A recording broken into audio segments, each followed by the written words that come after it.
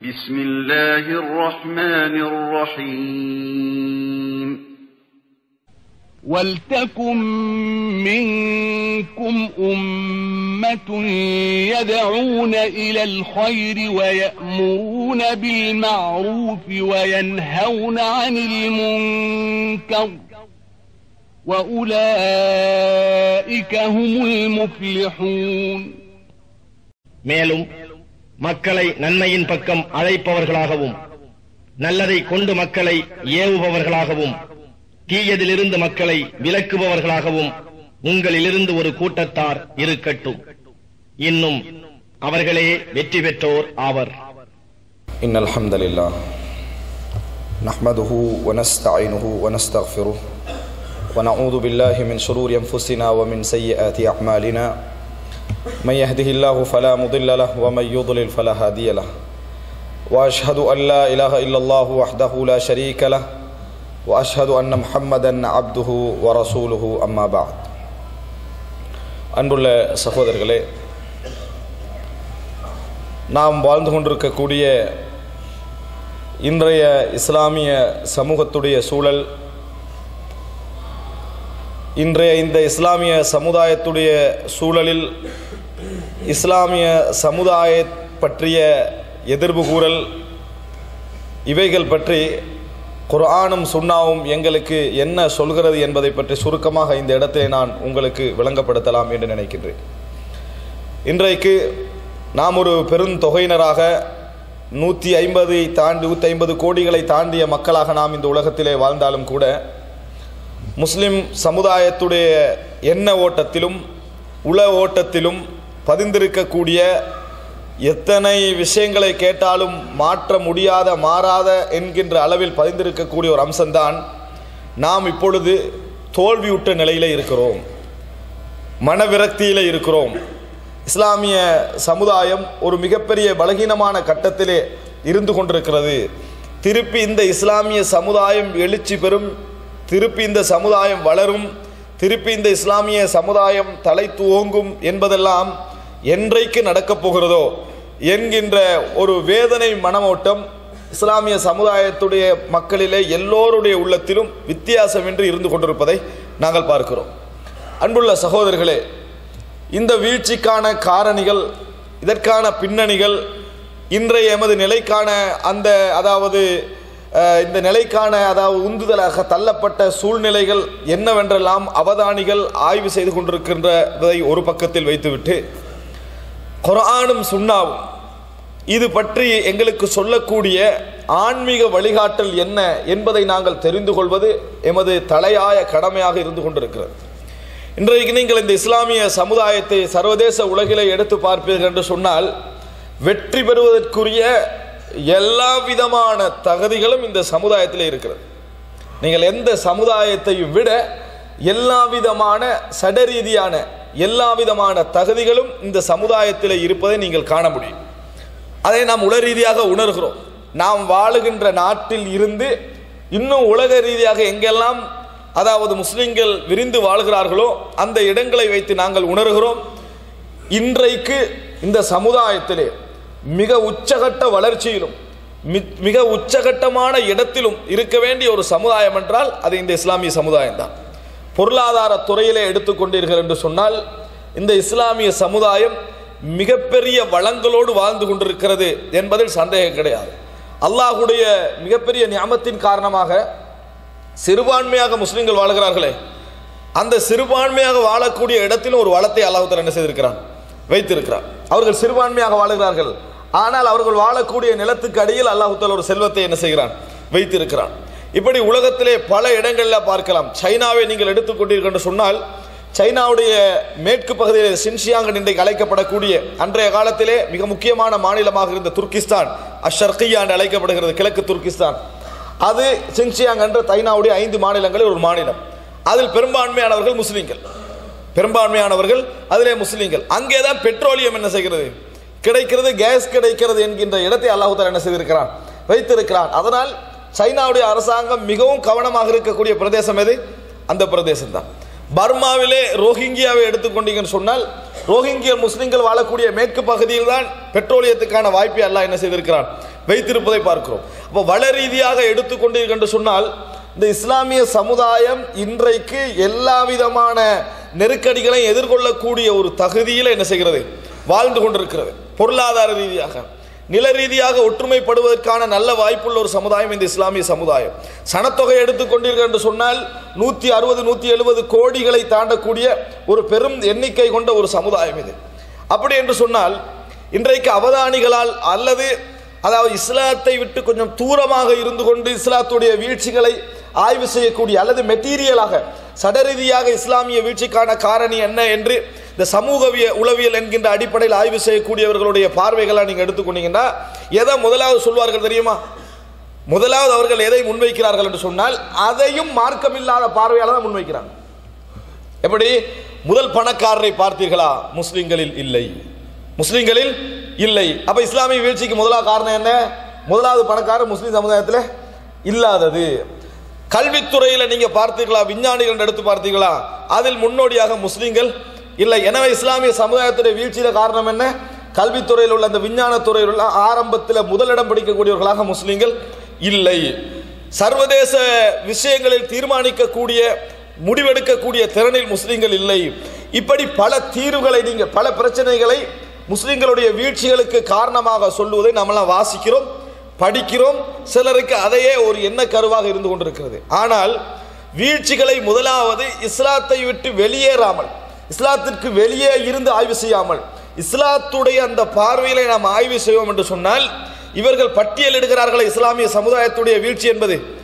அதுதான் இஸ்லாமிய சமுதாயத்துடைய வீழ்ச்சிக்கே காரணம்.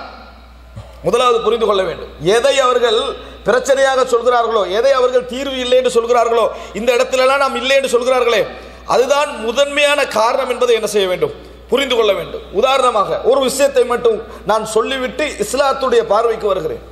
என்ன சொல்கிறார்கள்? அதாவது கல்வித்துறைகள் சம்பந்தமாக ஆர்வம் ஊட்டுகிற நேரத்தில் இந்த துண்டு பிரசுரத்தை வெளியிட்டிருந்தார்கள். என்ன?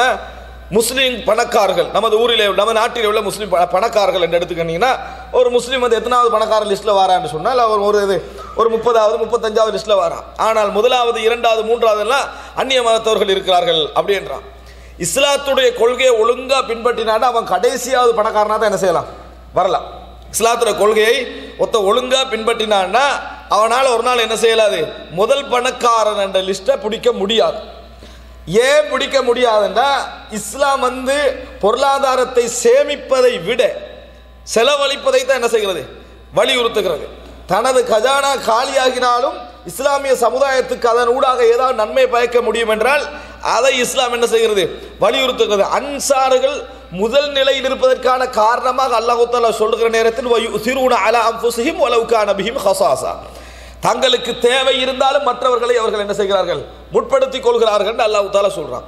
இந்த தர்பியாவில் சிறிய வயதிலிருந்தே குழந்தைகளை வளர்த்தெடுத்து இந்த தர்பியாவில் உலகம் நிரந்தரமில்லை, உலகத்தில் சேமிப்பு நிரந்தரமில்லை, உலக வாழ்க்கை நிரந்தரமில்லை, மரணத்துக்கு பின்னால் தான் உண்மையான வாழ்க்கை, இது ஒரு வாழ்க்கையே கிடையாது அப்படி என்று சின்ன வயதிலேயே ஊட்டி 20 வயசுல அவனுக்கு உலகத்தில் முதலாவது பணக்காரனா வாண்டா எப்படி நடக்கும்? நம்ம கொடுக்கிற தர்பியாவே என்ன, சேமிக்காத தர்பியா. அவன் சேமித்தாலும் மனசை உறுத்தக்கூடிய தர்பியா, அவன் செலவழித்தாலும் சரியாக செலவழித்தேனா என்று நினைக்கக்கூடிய தர்பியா. அப்படி இருக்கிற நேரத்தில் உலகத்தில் முதலாவது லிஸ்ட்ல வர முடியாது. அதுக்கு நிறைய வஞ்சகங்கள், பொறாமைகள், கஷ்டங்கள், மற்றவனை ஏற்று பிழைக்கக்கூடிய குணங்கள் எல்லாம் வரணும். அது இருந்தால்தான் அதை அடுத்த முறை தக்க வைக்கவும் வேணுமே. இந்த வருஷம் வந்து சரி வராது, அடுத்த வருடம் என்ன செய்யணும், அதில் தக்க வைக்கணும். அப்ப இப்படியான நிலைமைகள் என்ன செய்யும், உருவாகும்.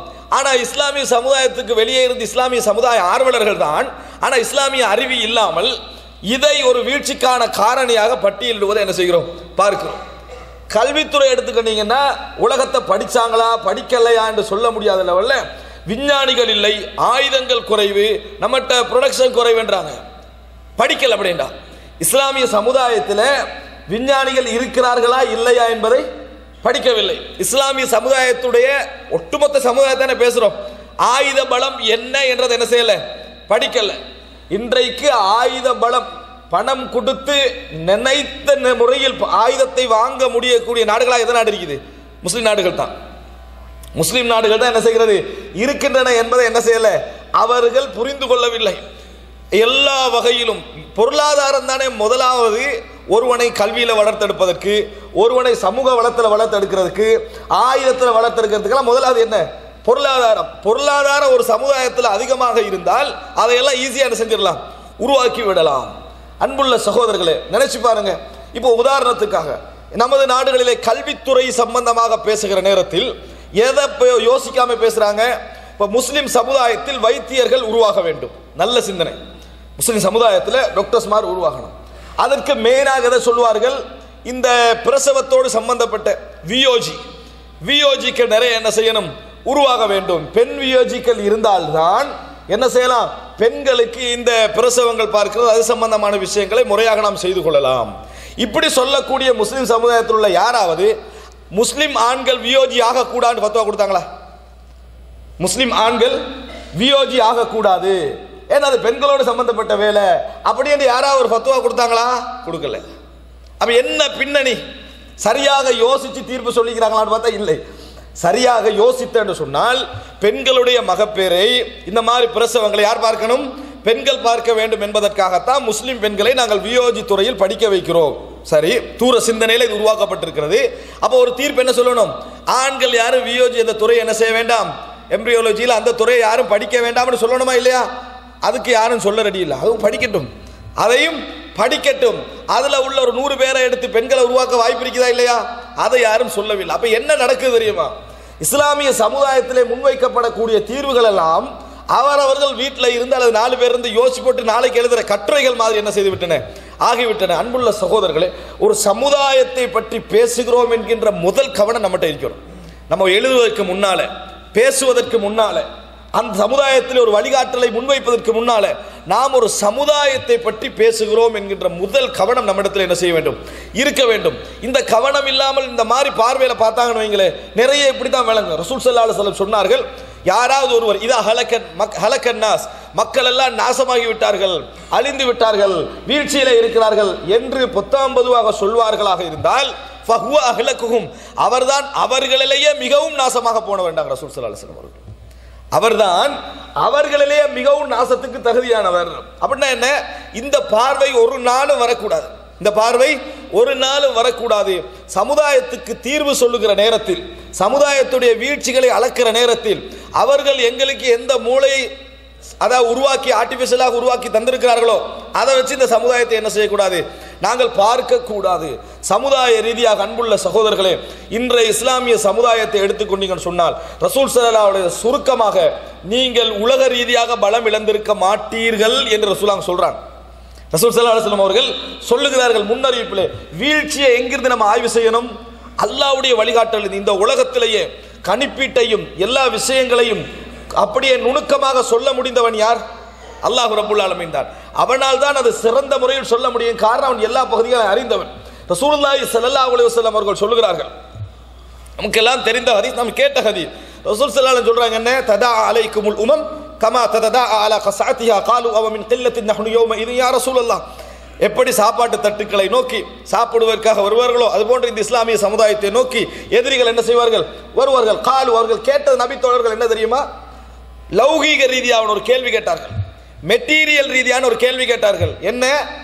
நாங்கள் உலகத்தில் கொஞ்சம் பேராக இருப்போமே, அதுதான் காரணமா, அதுதான் காரணமா அப்படின்னு கேட்டார்கள். ஒரு சனத்தொகை ஒரு சமுதாயத்தில் குறைந்திருப்பது தான் அந்த சமுதாயத்துடைய கல்வி வீழ்ச்சிக்கு முதல் காரணம், பொருளாதார வீழ்ச்சிக்கு முதல் காரணம். அந்த சமுதாயத்திலே எல்லா விதமான திறமையின்மைக்கு முதல் காரணம் சனத்தொகை என்ன செய்யறது, சுருங்கிக்கிறது, கொஞ்சம் இருக்கிறது. சனத்தொகை கொஞ்சம் இருந்தால் முடிஞ்சது. அதனால தான் யுத்த காலத்துக்குள்ள முதல் நிபந்தனை என்ன? ஆயுதங்கள் எல்லாவற்றையும் விட எதிர்த்தரப்புல எத்தனை பேர் இருக்கிறன்றதுதான் முதல் நிபந்தனை. முதல் நிபந்தனையே எதிர்த்தரப்பு எத்தனை பேர் இருக்கிறாங்க என்பதை வச்சு தான் என்ன செய்யணும், சண்டையே என்ன செய்யும், ஆரம்பிக்கும். முதலாவது எண்ணிக்கை ஆயுதம் அல்ல, நபர்கள் எத்தனை. இவ்வளவு வளர்ந்த பின்னாலும் கூட நபர்கள் எத்தனை. அதனால கேட்டாங்க, காலு அவ மின் கில்லத்தின் நஹ்னு யௌம இதின் யா ரசூலல்லாஹ், அன்றைய தினம் நாங்கள் கொஞ்சம் பேராக இருப்போமா? ரசூல் ஸல்லல்லாஹு அலைஹி வஸல்லம் சொன்னாங்க, இல்லை. காலு பல் அன்தும் கால பல் அன்தும் கஸீரூன், நீங்கள் அதிகமாக இருப்பீர்கள். நீங்கள் அன்றைய தினம் அந்த பிரச்சனை உங்களிடத்தில் இல்லை, நீங்கள் அதிகமாக இருப்பீர்கள், நீங்கள் தான் அதிகமாக இருப்பீர்கள் என்று சொல்கின்ற அளவில் பல் அன்தும் கஸீரூன், நீங்கள் அதிகமாக இருப்பீர்கள். அப்படி சொல்லிட்டு ரசூல் ஸல்லல்லாஹு அலைஹி வஸல்லம் சொன்னார்கள், வல யன்ஸிஅன்னல்லாஹு மின் குலூபி அதுவிக்குமுல் மஹாபத வல யக்திஃபன்னல்லாஹு ஃபீ குலூபிக்குமுல் வஹன். அல்லாஹ் தஆலா உங்கள் எதிரிகளுடைய உள்ளங்களிலிருந்து முஸ்லிம் என்ற மஹாபத்தை எடுத்து விடுவான் என்கின்ற அந்த கௌரவம் கலந்த அச்சத்தை அல்லாஹ் தஆலா எடுத்து விடுவான். முஸ்லிம் என்ற ஒரு கண்ணியம் இருக்குமே, அந்த கண்ணியத்தை அல்லாஹ் என்ன செஞ்சிருவான், எடுத்துருவான். வல யன்ஸிஅன்னல்லாஹ், யார் எடுக்கிறா? எந்த தீன், எந்த மார்க்கம் இறைவனுக்கு சொந்தமோ அந்த மார்க்கத்தை பின்பற்றுபவர்களை பற்றி அச்சத்தை யார் எடுக்கிறான்? அல்லாஹ்வே எடுத்துறான், அவனே எடுத்துருவான். வல யக்திஃபன்னல்லாஹு ஃபீ குலூபிக்குமுல் வஹன், உங்களது உள்ளங்களில் வஹனை போடுவான். எடுத்துட்டு எதிரிகளோட உள்ளத்திலிருந்து மஹாபத்தை எடுத்துருவான். எங்கட உள்ளத்துல என்ன போடுவான்? வஹனை போடுவான். அப்ப ரசூல் ஸல்லல்லாஹு அலைஹி வஸல்லம் அவங்களோட சஹாபாக்கள் விளங்கி கேட்டாங்க, இப்ப வீழ்ச்சி வஹன்ல தான் இருக்குது. வீழ்ச்சி எதுல இருக்குது? வஹன்ல இருக்குது. காலு வமல் வஹனு யா ரசூலல்லாஹ், அல்லாஹ்வின் தூதரே வஹன் என்றால் என்னன்னு கேட்டார்கள். ரசூலுல்லாஹி ஸல்லல்லாஹு அலைஹி வஸல்லம் அவர்கள் ஒரு அழகான சுருக்கமான ஒரு வார்த்தை சொன்னார்கள், ஹுப்புத் துன்யா வ கராஹியத்துல் மௌத். ஹுப்புத் துன்யா வ கராஹியத்துல் மௌத், உலகம் பற்றிய அந்த பற்று, மரணம் பற்றிய வெறுப்பு அப்படின்னு ரசூலுல்லாஹி ஸல்லல்லாஹு அலைஹி வஸல்லம் சொன்னார்கள். நீங்கள் எங்கெல்லாம் இந்த இஸ்லாமிய சமுதாயத்தில் உலக மோகத்தையும் மரணம் பற்றிய வெறுப்பையும் காண்கிறீர்களோ அது எந்த துறையாக இருந்தாலும் அதுதான் இஸ்லாமிய சமுதாயத்துடைய வீழ்ச்சிக்கான முதல் காரணம். அது மார்க்கத்துடைய போர்வையிலும் வரும், மார்க்கத்துடைய போர்வையிலும் வரும், மார்க்கத்துடைய போர்வை இல்லாமலும் வரும். ரசூல் ஸல்லல்லாஹு அலைஹி வஸல்லம் சொல்கிறார்கள், அக்ஸரு முனாஃபிகி உம்மதி அல் குர்ரா, என் உம்மத்தின் அதிகமான நயவஞ்சகர்கள் காரிகளாக இருப்பார்கள். ரசூல் ஸல்லல்லாஹு அலைஹி வஸல்லம் அவர்கள் எப்படி அக்ஸரு முனாஃபிகி உம்மதி அல் குர்ரா ரசூல் எப்படி சொன்னாங்க? மார்க்கத்துடைய போர்வையில் என்ன செய்யும்? அதான் ரசூலுல்லாஹ் இன்னொரு செய்தியில சொன்னார்கள், இக்ராஉல் குர்ஆன், குர்ஆனை நீங்கள் ஓதுங்கள், قبل أن يأتي قوم يتعجلونه ولا يتأجلونه. நீங்கள் குர்ஆனை ஓதிக்கொள்ளுங்கள், இந்த குர்ஆனை வைத்து இந்த உலகத்தை சம்பாதித்து சாப்பிடக்கூடிய சமுதாயம் வருவதற்கு முன்னால் குர்ஆனை ஓதிக்கொள்ளுங்கள். யதஅஜ்ஜலூனஹு வலா யதஅஜ்ஜலூனஹு அப்படின்னா என்ன? மார்க்கத்துடைய பேரால் வரும். அதைத்தான் அப்துல்லா இப்னு மஸ்ஊத் ரலியல்லாஹு அன்ஹு சொன்னார்கள், மறுமையினுடைய அடையாளங்களை உண்டாக ரசூல் ஸல்லல்லாஹு அலைஹி வஸல்லம் சொன்னதாக, வல் சுமிஸத்தித் துன்யா பி உமூரில் ஆখিরা, மறுமை நாளுடைய காரியங்களை கொண்டு இந்த உலகம் சம்பாதிக்கப்படும், இந்த உலகம் என்ன செய்யும்? சம்பாதிக்கப்படும் என ரசூலுல்லாஹி ஸல்லல்லாஹு அலைஹி வஸல்லம் அவர்கள் சொன்னார்கள். அன்புள்ள சகோதரர்களே, அப்ப நினைத்து பாருங்கள், இந்த சமுதாயத்தில் தீன், ததையுன், மார்க்கப்பற்று இவர்களிடத்தில் தான் இருக்கிறது, இவர்கள் தான் வழிகாட்டிகள் என்று சமுதாயம் மார்க்கத்துடைய மேன்மையான பகுதிகளை யாரிடத்தில் ஒப்படைத்திருக்கிறது? இந்த சமுதாயத்தில் இல்மு படித்தவர்களை, இந்த சமுதாயத்தில் மார்க்கம் படித்தவர்களை, இந்த சமுதாயத்தில் மார்க்க வழிகாட்டுகள் என்று நம்பக்கூடியவர்களை தான் ஒப்படைத்திருக்கிறது. அங்கேயே முதலாவது கோளாறு உண்டாகும் என்று ரசூல் ஸல்லல்லாஹு அலைஹி வஸல்லம் சொல்றாங்க. என்ன உண்டாகும்? அதை வச்சே உலகத்தை என்ன செய்வார்கள்? தேடுவார்கள். அதை வைத்தே உலகத்தை சம்பாதிப்பார்கள். அப்ப முதலாவது என்ன காரணம்? ஹுப்பு துன்யா, உலக மோகம் வந்தா குர்ஆனும் பிசினஸ் ஆகும், ஹதீதும் பிசினஸ் ஆகும், மார்க்கமே என்ன செய்யும்? பிசினஸ் ஆகிவிடும். ஹுப்பு துன்யா, உலக மோகம் வந்தா அங்கே கெட்டுவிட்டால், அந்த லைன் கெட்டுட்டேன்னு வைங்களேன், அவர்கள் மூலம் வழிநடத்தப்படக்கூடிய மக்கள்கிட்ட எது போய் சேரும்? அதுக்கு ஏற்றது போன்ற சிந்தனைகள் தான் என்ன செய்யும்? போய் சேரும் என்பதை நாங்கள் புரிந்து கொள்ள வேண்டும். அன்புள்ள சகோதரர்களே, எனவே உலக மோகம் இருக்கிறதே, இது போன்ற ஒரு நச்சுத்தனமான வேலை கிடையாது. அதனால் இந்த பகுதிகளை, இந்த சர்வதேச உலகத்திற்கு எதிராக யூஸ் பண்ணக்கூடிய திட்டங்களை சிறந்த முறையில் வகுக்கக்கூடியவர்களாக பின்னணியில் இருக்கக்கூடியவர்கள் யூதர்கள். யாருக்கும் அதில் சந்தேகம் கிடையாது. யூதர்களை பொறுத்தவரைக்கும் திட்டமிடுவதிலே மிக சிறந்தவர்கள் என்பதை குர்ஆனும் சொல்கிறது, ஹதீஸும் என்ன செய்கிறது? சொல்கிறது. இவர்கள் இந்த சமுதாயத்திலே கட்டவிழ்த்து விட்ட மிக முக்கியமான பகுதிகள் தான் இந்த என்டர்டெயின்மெண்ட் என்ற பகுதி. எது? அதாவது பொழுதுபோக்குவதற்காக என்னதெல்லாம் செய்ய முடியுமோ அது. ஒரு காலத்தில் என்டர்டெயின்மெண்ட் சின்ன பிள்ளைகள் விளையாடுற விஷயமா இருந்தது. இப்போ எது வரைக்கும் போயிட்டு பெரியவர்களுடைய பங்களிப்பு அதில் அதிகமாகின்ற பகுதி அளவுக்கு என்ன செஞ்சுட்டு போய்விட்டது. மார்க்கத்தை எடுத்தாலும் எதை எடுத்தாலும் பொழுதுபோக்கு என்கின்ற அம்சங்களாக மாறுகின்ற அளவில் உலக பற்றின்மையை நீங்கள் என்ன செய்யலாம்? பார்க்கலாம். ரசூல் ஸல்லல்லாஹு அலைஹி வஸல்லம் எந்த அளவுக்கு சொல்றாங்கன்னா, உலக பற்றின்மை முஸ்லிம் சமுதாயத்திட்ட, அது உலக பற்று முஸ்லிம் சமுதாயத்திட்ட எப்படி வளரும் தெரியுமா? மௌத்த விரும்புறானே அவன்கிட்ட உலக பற்றின்மை என்ன செய்யாது? இருக்காது. மௌத்த விரும்புறானே, மௌத்த விரும்பின அர்த்தம் என்ன? மௌத்த விரும்பினா அவன் உலகத்தை வெறுக்கிறான்னு அர்த்தம். அவனிடத்திலும் கூட எதிர்க்காது, உலகத்தை வெறுக்கிற தன்மை இருக்காது. மௌத்த விரும்புறவன்றையும் அவ்வளவுக்கு வளர்ந்து போயிருக்க. யாரை கண்டுபிடிக்கிறது, எப்படி அடையாளம் காண்றது? ரசூலுல்லாஹ் சொன்னாங்க, யமுர்ருல் ரஜுலு பிகப்ரி அஹீஹி ஃபயகூலு யா லைதனி மகான வலைஸ பிஹி இல்லா வலைஸ பிஹி ஹுப்புல் ஆখিরা. ரசூலுல்லாஹி ஸல்லல்லாஹு அலைஹி வஸல்லம் சொல்றாங்க, ஒரு மனிதன் தன் சகோதரனுடைய கபருக்கு பக்கத்தால் நடந்து போவார். சொல்லுவார் என்ன தெரியுமா? யா லைதனி மகானா, நான் இந்த அதாவது கபருவாசியாக நான் இருந்திருக்க கூடாதா, நான் மௌத்தாக இருக்க கூடாது, அவர் இருக்கிற இடத்துல நான் இருந்திருக்க கூடாதா அப்படின்னு சொல்றவர்கிட்ட எவ்வளவு ஈமானிக்க நம்ம நினைப்போம். ரசூலுல்லாஹ் சொல்றாங்க, அவனுக்கு மறுமை பற்றி எந்த சிந்தனையும் கிடையாது, மறுமை பற்றிய எந்த சிந்தனையும் கிடையாது. ஆனா அவன் என்ன நினைக்கிறான், நான் மௌத்தாக இருக்க கூடாதான்னு சொல்லுவான். எதற்கு காரணமா சொல்லுவான்? அவ்வளவுக்கு உலகத்துல மூழ்கிட்டான், மூழ்கி மாட்டிட்டான். மாட்டின பின்னால மௌத்து நல்லவன் நினைக்கிறான். இதனாலதான் சொல்லுவாங்க, உலகம் வானாண்டு அவனுக்கு ஏன் மாறும் தெரியுமா? அவ்வளவு உலகத்தை அனுபவிச்சிருப்பான். அதுல மாட்டி இதுல மாட்டி அவனுக்கு கடன் இவனுக்கு கடன் இறுகி உண்டு வழி இல்லாம மௌத்தாகினா நல்லன்னு நினைப்பான். எதனால் நினைக்கிறான்? உலக மோகத்தால மௌத்தை விரும்புவான், உலக மோகத்தால் மௌத்தை விரும்புவான். அதுதான் மறுமையினுடைய அடையாளம். ரசூலுல்லாஹி ஸல்லல்லாஹு அலைஹி வஸல்லம் அவர்கள் சொன்னார்கள். அன்புள்ள சகோதரர்களே, ரசூல் ஸல்லல்லாஹு அலைஹி வஸல்லம் தஸ்லீமுல் ஹாஸ், குறிப்பிட்டவர்களுக்கு சலாம் சொல்லுதல் எதன் காரணமாக உண்டாகுது? பொருளாதார மோகத்தின் காரணமாக என்ன செய்கிறது? உண்டாகிறது. அப்ப ரசூல் ஸல்லல்லாஹு அலைஹி வஸல்லம் இதை சொல்லிவிட்டு பொத்தாம்பதுவாக மட்டும் சொல்லல, பெரிய அடையாளங்களை சொன்னார்கள். எந்த அளவுக்கு என்று சொன்னால், ஃபுஷுவு திஜாரா, வியாபாரம் பெருகும், மனைவி கணவனுக்கு வியாபாரத்தில் உதவி செய்கின்ற அளவில். ஜும்மா நேரத்தில் நீங்கள் வியாபார ஸ்தலங்கள் என்ன செய்யக்கூடாது, வியாபாரம் நடக்கக்கூடாது, வைஃபை வச்சுட்டு போயிடுறது. என்னது, நான் தான் செய்யக்கூடாது, நீ செய்ய என்ன செய்யறது, போகக்கூடிய சூழ்நிலை இந்த சமுதாயத்தை நாம் என்ன செய்கிறோம், பார்க்கிறோம். அன்புள்ள சகோதரர்களே, அப்ப நன்றாக புரிந்து கொள்ளுங்கள், உலக மோகம் என்பது நம்ம தவ்வா களத்தில் இருக்கிறோம், மார்க்கத்தோட சம்பந்தப்பட்டிருக்கிறோம், எங்கள்கிட்ட வராது நினைச்சிடக்கூடாது. இங்கிருந்தா முதலாவதே ஆரம்பிக்கும், இங்கிருந்து தான் முதலாவதே ஆரம்பிக்கேன். முன்மாதிரியான சமுதாயமாக எந்த சமுதாயத்தை பார்க்கிறார்கள்? இந்த சமுதாயத்தை தான் இந்த இஸ்லாமிய சமுதாயத்திலே தவ்வா களத்துக்கு வெளியே நிற்கக்கூடியவங்க பார்க்கிறாங்க. இவங்களை வச்சு தான் நம்ம ஃபாலோ பண்ணணும். ஆனா இங்க இருந்தே என்ன செய்யும், இந்த உலகமோக பிரச்சனைகள் ஆரம்பிக்கும். அன்புள்ள சகோதரர்களே, எனவே இஸ்லாமிய சமுதாயம் மாற வேண்டும் என்று நினைக்கக்கூடியவர்கள், மன்னர்கள் மாற வேண்டும் என்று நினைக்கக்கூடியவர்கள், ஆட்சியாளர்கள் மாற வேண்டும் என்று நினைக்கக்கூடியவர்கள், இஸ்லாமிய பற்றுள்ள சமுதாயம் உருவாக வேண்டும் என்று நினைக்கக்கூடியவர்கள் தமது வீடுகளை மாற்றுவதற்கான முதல் முயற்சியை எடுப்பார்கள் என்று சொன்னார்.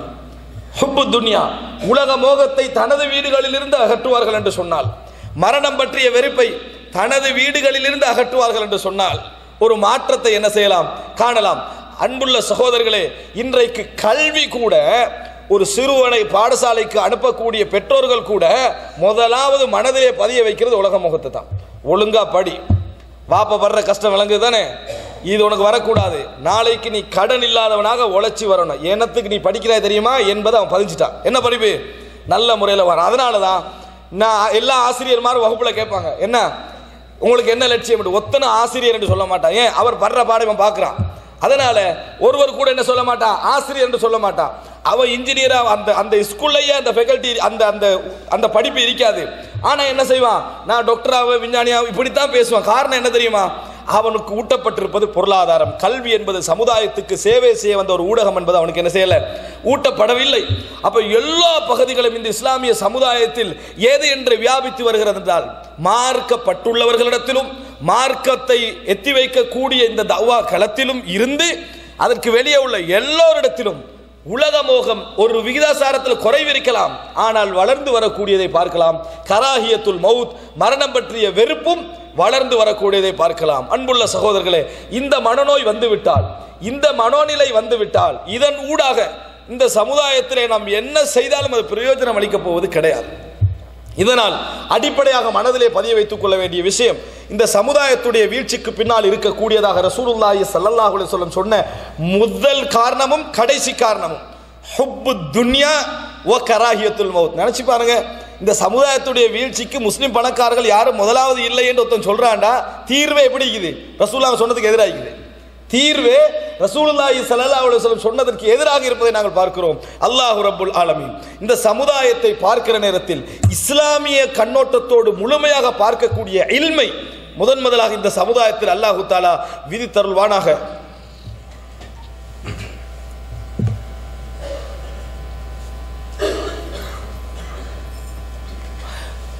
إن الحمد لله نحمده ونستعينه ونستغفره ونعوذ بالله من شرور أنفسنا ومن سيئات أعمالنا من يهده الله فلا مضل له ومن يضلل فلا هادي له وأشهد أن لا إله إلا الله وحده لا شريك له وأشهد أن محمدا عبده ورسوله أما بعد அன்புள்ள சகோதரர்களே, அல்லாஹ் ரப்புல் ஆலமீன் ரசூலுல்லாஹி ஸல்லல்லாஹு அலைஹி வஸல்லம் அவருடைய வாழ்க்கையில் அந்த 23 வருட காலத்திலேயே நிறைய படிப்பினைகளை என்ன செய்கிறான், இந்த ஈமானிய சோதனையில் ஏற்படுத்தி காட்டுகிறான். நபித்தோழர்கள் ஒரு குறிப்பிட்ட, அதாவது மக்காவுடைய வெற்றிக்கு பின்னால் அன்சாரி தோழர்கள் பேசிக்கொள்கிறார்கள். இப்பொழுது எங்களது முயற்சியின் காரணமாக, எங்களது உழைப்பின் காரணமாக, எங்களது செலவழிப்பு, எங்கள் தியாகத்தின் காரணமாக இஸ்லாம் இப்பொழுது என்ன செஞ்சுட்டு ஒரு இடத்தை அடைஞ்சிட்டு, இனி நம்ம கொஞ்சம் பிசினஸ் விஷயங்களை பார்த்துக் கொள்வோம் அப்படின்னு பேசிக்கொண்டார்கள்.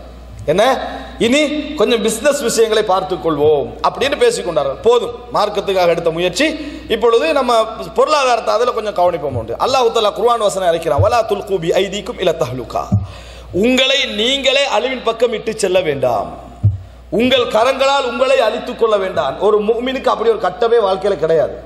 எது, 10 வருஷம் இஸ்லாம், இன்னொரு 10 வருஷம் என்னது பிசினஸ், இன்னொரு 10 வருஷம் சமூகம், அப்படி இல்லை.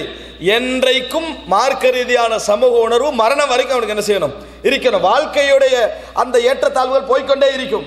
ஆனால் இந்த பகுதி என்ன செய்யணும், இருந்து கொண்டே இருக்க வேண்டும் என்பதனால் அல்லாஹு தாலா என்ன செஞ்ச இந்த வசனத்தை இறக்கினான். நபித்தோழர்கள் அல்லாஹு தாலா 3 சந்தர்ப்பங்கள், நீங்கள் எப்பொழுதுமே இந்த இஸ்லாமிய சமுதாயத்துடைய வீழ்ச்சி பெற்று வருகிற நேரத்தில் இந்த 3 சந்தர்ப்பங்களை எப்பொழுதும் யோசித்துக் கொள்ளுங்கள். ஒன்று பத்ர் யுத்தம், இரண்டாவது அஹ்ஸாப், மூன்றாவது ஹுனைன். இந்த 3 யுத்தமும் அல்லாஹு தாலா நபித்தோழர்களுக்கு கொடுத்த மிகப்பெரிய படிப்பினை என்ன தெரியுமா, ஈமான். பத்ர் யுத்தத்தில் உத்தா அவர்களுடைய ஏற்பாடுகள் மிக குறைவு, அவருடைய தயாரிப்புகள் மிக குறைவு, அவருடைய வளங்கள் மிக குறைவு. ஈமான் மலை அளவுக்கு இருந்தது, ஈமான் மலை அளவுக்கு இருந்தது. வாழ்வு இல்லை, எங்களுக்கு தேவை கிடையாது என்கின்ற லெவலில் என்ன செய்தது, அந்த ஈமான் இருந்தது. அல்லாஹு தஆலா சொல்றான், அந்த ஈமான் அதாவது அலிமல்லாஹு அன்ன ஃபீக்கும் தஅஃபன், உங்களுக்கு மத்தியிலே ஒரு பலகீனம் இருப்பதை அல்லாஹ் அறிந்து கொண்டான். அதனால் அல்லாஹு தஆலா ஹஃபஃப் என்ன செய்றான், குறைச்சிட்டான். உங்கள்கிட்ட அந்த பலம் இல்லை என்று அல்லாஹ் தஆலா சஹாபாக்களுடைய இறுதி காலத்தை அல்லாஹ் என்ன சொல்றான், ஆரம்ப கால ஈமானிய பலம் உங்களிடத்தில் இல்லை என்று அல்லாஹ் தஆலா சொன்னான். அன்புள்ள சகோதரர்களே, அன்றைக்கு 10 பேர் இருந்தா 100 பேர் என்றாலாம், 10 பேர் இருந்தா நீங்க 100 பேரை சந்திப்பீங்க. இன்றைக்கு அப்படி இல்லை என்று அல்லாஹ் தஆலா, இன்றைக்கு அப்படி இல்லை. அல்லாஹ் உங்களுக்கு கடமை என்ன செய்கிறான், குறைக்கிறான் என்று அல்லாஹ் ரப்பல் ஆலமீன் சொல்றான். அஹ்ஸாப் யுத்தம் எப்படி சஹாபாக்களுடைய உள்ளத்துல உறுதி இருந்தாலும் அப்படியே எதிரிகள் எல்லாம் முழுமையாக சுற்றி வளைத்திருந்த காரணத்தினால முனாஃபிகீன்கள் கொஞ்சம் பேர் பேச ஆரம்பிச்சிட்டாங்க.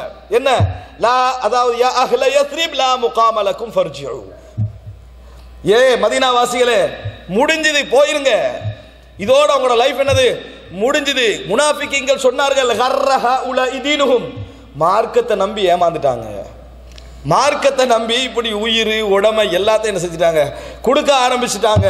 அல்லாஹு தஆலா சொல்ற, நீங்கள் அதாவது அல்லாஹ்வை பற்றி லன்னல் ஜாஹிலிய எண்ணங்கள் எல்லாம் உங்களுக்கு ஏற்பட்டது. எதன் காரணமாக, கிரௌட பார்த்து. ஆனால் பத்ர் யுத்தத்தில் அது ஏற்படல, பத்ர் யுத்தத்தில் உறுதியாக நின்றார்கள். ஆனால் அல்லாஹ் ரப்புல் ஆலமீனுடைய உதவி என்ன செய்தது, வந்தது. மூன்றாவது என்ன தெரியுமா, ஹுனைன் யுத்தம். தோல்வி அல்லாஹ் ஆரம்பத்திலே கொடுத்தான். ஹுனைன் யுத்தம் இருக்கிறதே, அது மக்கா வெற்றிக்கு பிறகு தானே. மக்கா வெற்றி வந்தவரோ 2 கூட்டத்தை பார்த்தா எப்படி இருக்கும், தகீஃப் ஹவாசின், இந்த கோத்திரத்தை பார்த்தா எப்படி இருக்கும், பெரிய ஒரு அச்சம் இருக்காது. அந்த நேரத்தில் அவங்க என்ன நினைச்சாங்கன்னு சொன்னால், இது முடிஞ்சது. அல்லாஹு தஆலா சொல்றான், அதாவது இஸ் அஜபத்கும் கஸ்ரத்துக்கும் ஃபலம் துக்னி அன்கும் ஷைஆ, உங்களது கிரவுட் உங்களுக்கு பெருமிதத்தை தந்தது. உங்களுக்கு ஏற்பட்டது என்ன தெரியுமா, உங்களோட கிரவுடின் மூலம் உங்களுக்கு பெருமிதம், நம்மளை யார் வெற்றி பெறுவது என்கின்ற ஒரு மனோநிலை உங்களுக்கு என்ன செய்தது, ஏற்பட்டது. உங்களுக்கு அது எந்த பிரயோஜனத்தையும் தரவில்லை, உங்களுக்கு அது எந்த பிரயோஜனத்தையும் தரவில்லைன்னு அல்லாஹ் தஆலா சொல்றான். யாரை பார்த்து சொல்றான், நபித்தோழர்களை பார்த்து சொல்கிறான். இன்றைக்கு எங்கெல்லாம் முஸ்லிம் சமுதாயத்துடைய ஆன்மீக பலத்தில் பலகீனம் வருகிறதோ அங்கெல்லாம் எமது நம்பிக்கை எமது கிரௌடுக்கு போயிருக்கும், எமது பொருளாதாரத்துக்கு போயிருக்கும், எமது விளம்பரத்துக்கு போயிருக்கும், எம் சமுதாய அறிமுகத்துக்கு போயிருக்கும். அந்த மன திருப்திக்கு மாறிட்டண்டா பலகீனம் என்ன செய்யும், உள்ளே வரும். எங்கெல்லாம் இறைவன் தான் என்கின்ற அந்த வார்த்தை வாயில் மட்டுமல்ல, ஆள் மனதில் அப்படி உயிரோட்டமாக இரத்த நாளங்கள் எல்லாம் ஓடுவதை போன்று ஓடுகிறதோ அங்கெல்லாம் மிகப்பெரிய பலத்தையும் உறுதியை இந்த சமுதாயத்தை என்ன செய்யலாம், காணலாம். அன்புள்ள சகோதரர்களே, அது எவரிடத்திலே வரும், இறைவனுக்காக என்று வாழக்கூடிய மக்களிடத்தில் தான் இது போன்ற குணங்கள் வரும் என்பதை நாங்கள் தெரிந்து கொள்ள வேண்டும். எனவே இந்த சமுதாயத்துக்கு இன்றைக்கு முதல் தேவையானது என்ன தெரியுமா? ஈமான் பற்றிய இல்ம், ஈமான் பற்றிய அறிவு, ஈமான் என்னென்னதெல்லாம் செய்யும் என்பது பற்றிய அறிவு. ஈமான் என்னென்னதெல்லாம் இந்த சமுதாயத்தில் செய்யும், ஈமானிய பலம் எவ்வளவு மிக உயர்ந்தது என்பதை பற்றிய செய்திகள் என்ன செய்ய வர நினைத்து பாருங்கள் சகோதரர்களே. அப்துல்லாஹ் இப்னு முபாரக் அவர்கள் தவாப் செய்துவிட்டு தண்ணீர் குடித்துக் கொண்டார். அப்துல்லாஹ் இப்னு முபாரக் யார்? இந்த சமுதாயத்தில் மிகப்பெரிய மார்க்கறிஞர், மிகப்பெரிய முஜாஹித், மிகப்பெரிய போராளி, மிகப்பெரிய ஜாஹித், உலக பற்றின்மைக்கு முன்னுதாரணமாக சொல்லக்கூடிய அறிஞர்கள் அவர் ஒருவர். அவர் தவாப் செய்து ஃபிக்ஹை சொல்ல வருகிறேன், சின்ன விஷயமாக இருக்கலாம், அவங்களுடைய இல்ம் ஈமான் பற்றிய அறிவை சொல்ல வருகிறேன். தவாப் எல்லாம் செய்துவிட்டு தண்ணீர் உபயோக சம்சம் குடிக்கிற நேரத்தில் அவங்க பெரிய கிரௌட் வந்திருக்காங்க. அப்துல்லாஹ் முபாரக் யாருன்னு தெரிஞ்சிருக்குமா? தெரிஞ்சிருக்காது. அந்த இடத்துல அவங்க எல்லாம் என்ன செய்யறாங்க? அவர் தண்ணி குடிக்க போற நேரத்தில் மக்கள் எல்லாம் முட்டி மோதி அப்துல்லாஹ் பின் முபாரக் பக்கத்தில் என்ன செஞ்சிடறாரு? ஒதுக்கப்பட்ட ஒரு பக்கத்துக்கு அப்படியே என்ன செஞ்சிடறாரு? அலைக்கழிக்கப்பட்டுறாரு.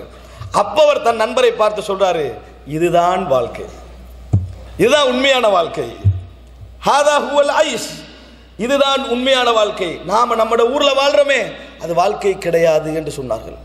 எப்படி சொன்னாங்க? அவங்களுக்கே இந்த knowledge வந்தது. ஏன் மனசுல வந்து சங்கடம் வரல? என்ன சொல்ற? ஹாதா ஹுவல் ஐஷ், இதுதான் வாழ்க்கை. எங்கெல்லாம் நீ அறிமுகமாகிறாயோ அது உனக்கு ஃபித்னா, எங்கெல்லாம் நீ அறிமுகமாகிறாயோ அது உனக்கு ஃபித்னா. இப்ப நீ வாழ்றாயே, இந்த இடத்துல நடந்ததே, இதுதான் உண்மையான வாழ்க்கை என்று சொன்னார்கள். அன்புள்ள சகோதரர்களே, அறிமுகத்தை ஃபித்னா என்று நினைத்தவர்கள் எங்கள் சமுதாயத்தில் எத்தனை பேர் இருக்கிறோம்? இல்லை. ஆனால் அவர்கள் விளங்கி வச்சிருந்தாங்க, எவ்வளவு அறிமுகமாகிறோமோ அது ஃபித்னா. இமாம் ஷாஃபி அவர்கள் சொன்னார்கள், நான் எழுதிய புத்தகத்துடைய அறிவெல்லாம் இந்த சமுதாயத்திலே பரவி நான் எழுதிய செய்தி மறைந்தால் எவ்வளவு நான் சந்தோஷப்பட்டிருப்பேன் என்று சொன்னார்கள். இந்த சமுதாயத்திலே நான் எழுதிய நூட்களுடைய அறிவெல்லாம் பரவி நான் எழுதியதாக என்ன செய்யக்கூடாது, அது வராது என்று இருந்தால் நான் எவ்வளவு சந்தோஷப்பட்டிருப்பேன். எதற்காக சொன்னார்கள்? இஹ்லாஸுக்காக. அப்துல்லாஹ் இப்னு உமர் ரலியல்லாஹு அன்ஹு அவர்கள் ஒரு தீனார் தர்மம் செய்கிறார்கள். தர்மம் செய்த நேரத்தில் அவரது மகன் அங்கே இருக்கக்கூடிய ஒரு சகோதரர் சொல்லுகிறார், தக்கப்பலல்லாஹு மின்க், அல்லாஹு தஆலா இந்த தர்மத்தை உங்களிடமிருந்து ஏற்றுக்கொள்வானாக என்று சொன்னார்கள். சொன்னவுடன் அப்துல்லாஹ் இப்னு உமர் ரலியல்லாஹு அன்ஹு அவர்கள் கண்ணீர் விட்டு அழுதார்கள். ஏன் நீங்க கண்ணீர் விட்டு அழுகிறீர்கள் இந்த துஆவுக்கா என்று கேட்ட நேரத்தில் சொன்னார்கள், வல்லாஹி, அல்லாஹ்வின் மீது ஆணையாக, லவ் அலிம்து அன்னல்லாஹ தக்கப்பல மின்னி தீனாரன் அவ் ஸலாத்தன் அவ் ஸதகத்தன் அவ் திர்ஹமன் ல அஹ்பப்துல் மௌத். அல்லாஹ் ரப்புல் ஆலமீன் என்னிடமிருந்து வாழ்க்கையில் நான் செய்த தொழுகைகள், நோன்புகள், இவைகளில் எல்லாம் ஒரே ஒரு தீனாரை மட்டும் அல்லாஹ் ஏற்றுக்கொண்டு விட்டான் என்ற அறிவு எனக்கு இருந்தால் நான் மரணத்தை விரும்பி இருப்பேன். ஏன் தெரியுமா? இன்னமா யதகப்பலுல்லாஹு மினல் முத்தகீன், அல்லாஹு தஆலா ஏற்றுக்கொள்வதெல்லாம் இறையச்சம் உடையவர்களிடம் இருந்துதான். எனவே ஒன்றை இறைவன் என்னிடமிருந்து ஏற்றுக்கொண்டிருந்தால் என்ன அர்த்தம்? நான் முத்தகீன் என்ற அர்த்தம். நான் மரணத்தை விரும்பி இருப்பேன், அது கூட எனக்கு என்ன தெரியாது என்று சொன்னார்கள். எப்படி வாழ்ந்தார்கள், எப்படி சிந்தனை இருந்தது, எப்படி அவருடைய மனோநிலை இருந்தது என்பதை நினைத்து பாருங்கள்.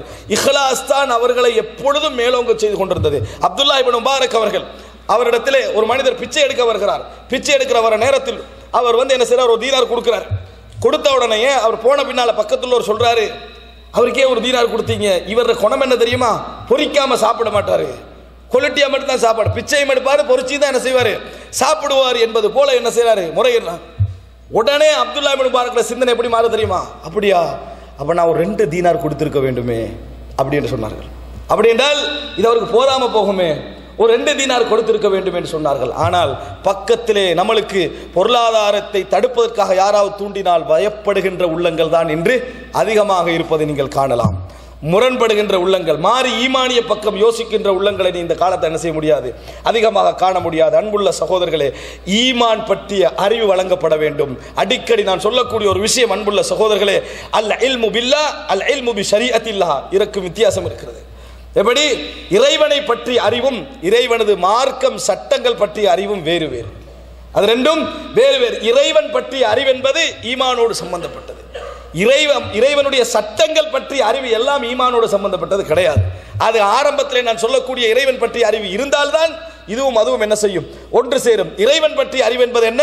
இறைவன் எப்படி இந்த உலகத்தை ஆளுகிறான், அவனது சுன்னா என்ன, அவன் யார், அவனது ஆற்றல் என்ன, அவன் எப்படி செய்வான், அவன் எப்படி தண்டிப்பான் என்பதை பற்றிய அறிவு. இறைவன் பற்றிய மார்க்க அறிவு என்ன?